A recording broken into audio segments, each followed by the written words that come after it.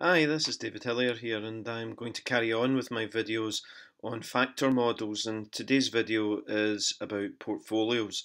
So I will be extending the analysis that I've carried out so far in my videos to the portfolio level. So I follow a very similar type of pattern as I did for the previous chapter, which is related to CAPM.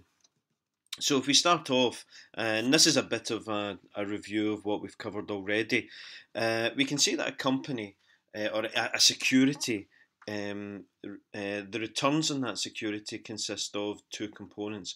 One is what you expect is going to happen, and then the other is what you don't expect is going to happen. So you can really dichotomize that into the expected return component and the unexpected return component. Now, the expected return component is what you think is going to happen, and so there's no real uncertainty there. But where the uncertainty is in the unexpected part, and we can break that up into two components. One is the what we call the systematic risk component. That's the any new events or any unanticipated events that affect many securities. And then you have the unsystematic risk component, where you have the new event or the new information affects only one individual company. So it's only relevant to that particular company, and we call that's the E part here. Now we're then going to split up the systematic risk and say that the market wide effects of new information are driven by factors, and those factors we can there could be many factors, but what we're going to do is we're just going to call them F here, and we've got three factors in this example: inflation factor, the GNP growth factor, and the interest rate factor. Now it's important to remember that at this point in time, that any of these F's, these are the unexpected parts. So an F is the difference between the what happens and what you expect to happen. What you expect to happen is captured by that part. So it's like unanticipated changes from what you actually expect.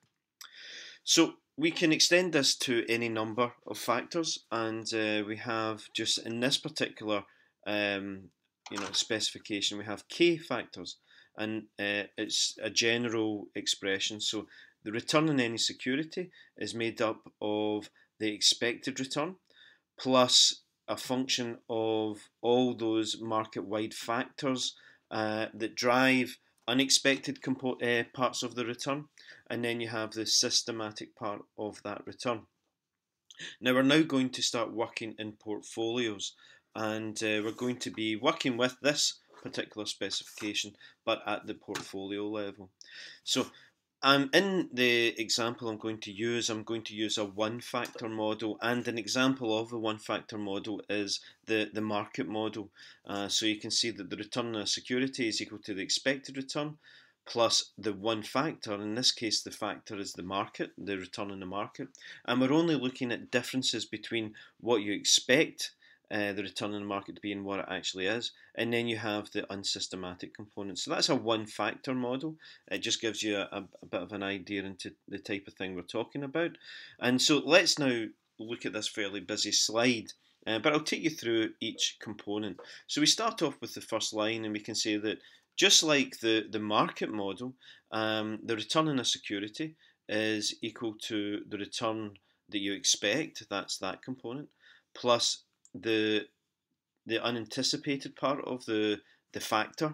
That's, if we look at this, that's what we've got here. It's that component there, plus the beta, plus the unsystematic part of the return. Now you'll notice that there's no subscript here because it's one factor. It affects every security, so you've got basically just that one part there. Now it's a portfolio, so we're going to call each of the weights in the portfolio X, and it's an N asset portfolio, so you'll have N weights, and those weights must add up to 1. And so we can then say that, in using the portfolio mathematics that we covered in previous lectures, we can say that the return on a portfolio is a weighted average of the return of each of the individual assets that are in the portfolio. So you can see here using this particular equation that each of the weights appear. And remember, these weights must add up to 1. And then you have the return on each of the individual securities. We're now going to use the formula, the factor formula that we've got for each individual securities, and substitute that into each of the individual returns. So you can see here that the return in a portfolio is the weight of the first asset multiplied by the return in the first asset, and we express the return in the first asset as a factor model, which is the expected return in asset 1 plus beta 1 times the factor.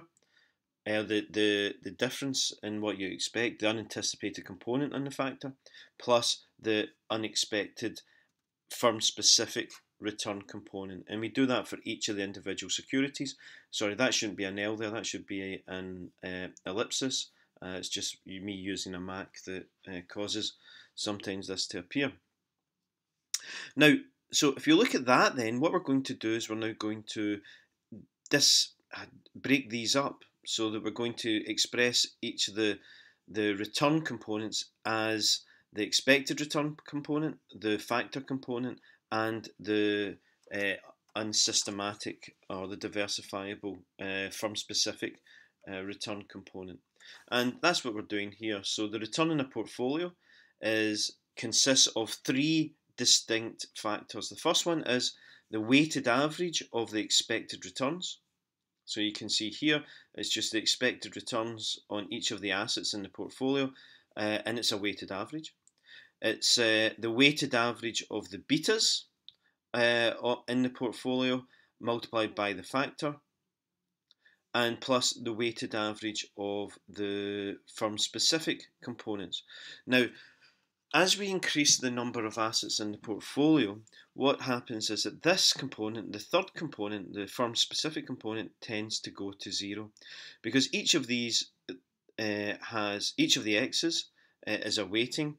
These are firm-specific, so you might get some positive information events for some companies, we get negative information events for some companies, but when we extend this into infinity, the positives will outweigh the negatives.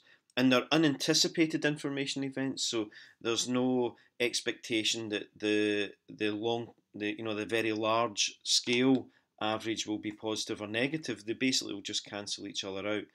We can't expect anything, so the expected value of each of these epsilons will be equal to 0.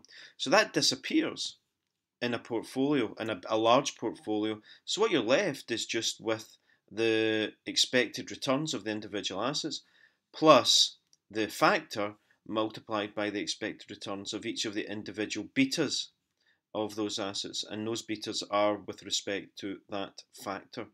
So the firm-specific component disappears, and you might recall that from previous lecture and video where I showed that for the portfolio theory. So it's an exact same approach that we're taking, and using factor models, we're finding the exact same thing. So I'm going to give just an example to show you what I'm really talking about here. Now, it's a very simplified example, but it does illustrate how diversification affects portfolios. So we're going to start off with saying that there are 3 components to the return on a security. There's the expected return, there's the market-wide unanticipated return component, and there's the firm-specific component. So we're going to have an N asset portfolio. So there will be N assets in that portfolio. We're assuming that every single asset will have an expected return component of 10%. We'll assume that every single asset will have a beta with respect to the factor of 1. And then we'll also assume that it's an equally weighted portfolio. So that means that the weights will be equal to 1 over n. And so let's see what happens then to our portfolio then. Well, every asset has an expected return component of 10%.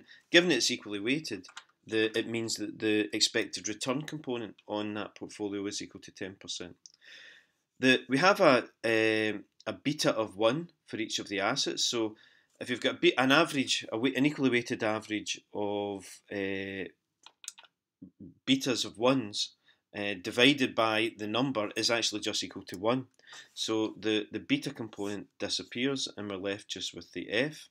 And then we have this last part where we have and that's the third part, that's the firm specific part, where we have the weights, 1 over n, it's equally weighted, so that's why we get 1 over n multiplied by each of these epsilons. Now, if the expected value of these epsilons is equal to 0, because it's unanticipated, it doesn't affect anyone else, it only affects individual company, then as we increase n, these disappear to 0. So you're left with that disappears, and then you're just left with the expected return component plus the weighted average of the betas multiplied by the factor. We can graphically show this, and you'll have seen this graph before. This is the unsystematic part, and as we increase n, this starts to go to 0, and so you're left just with the systematic part, and that's the 10% plus the F here. And so we've shown this before, that as we increase the number of assets in the portfolio, the diversification effect results in the risk of that portfolio decreasing, but it doesn't decrease to 0 because there's a systematic wide effect from events, and so therefore you have systematic risk component.